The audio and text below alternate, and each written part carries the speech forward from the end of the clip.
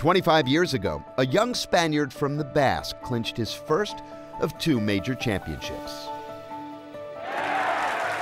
You'll read Olazábal on the trophy, 1994 Masters champion. It's something that you really work hard for, you dream about it, and when that moment comes, obviously, it's a feeling of total joy. In 94, it was also a sense of relief in a way. But life can be funny, if not always amusing. One minute you're up, the next you're down, literally.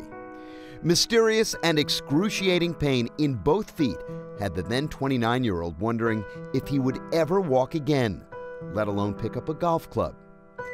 He didn't play for 18 months, but years of doctor's visits and diagnosis finally led to some relief and a return to Augusta National. 5 years after capturing his first title, Olazábal found himself in contention at the Masters once again. Those years were very tough. I think the love of the game, the challenge of putting yourself into that situation, trying to prove yourself that you can still compete. When you put those elements all together, I think that helped anybody to perform well or at least give your best. I look at the chance that I might never play golf again, and all of a sudden being able to overcome that situation and give myself a chance of winning another Masters, it was great. On Sunday, he was paired with Greg Norman in the final group of the day, and the two battled well into the second 9. Olazábal's second 9 33, including birdies on 10, 13, and 16, completed a 1-under par 71 and gave him the win.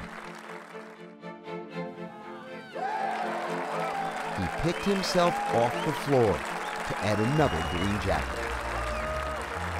I have to say that the second time around I really enjoyed it much more than the first time. I was more conscious of everything around me. I wasn't trying to hide my feelings like in '94. I think that's one of the most memorable moments that I have in my career. The noise of the crowd, absolutely everything about that moment was so special that it will stick with me for the rest of my life.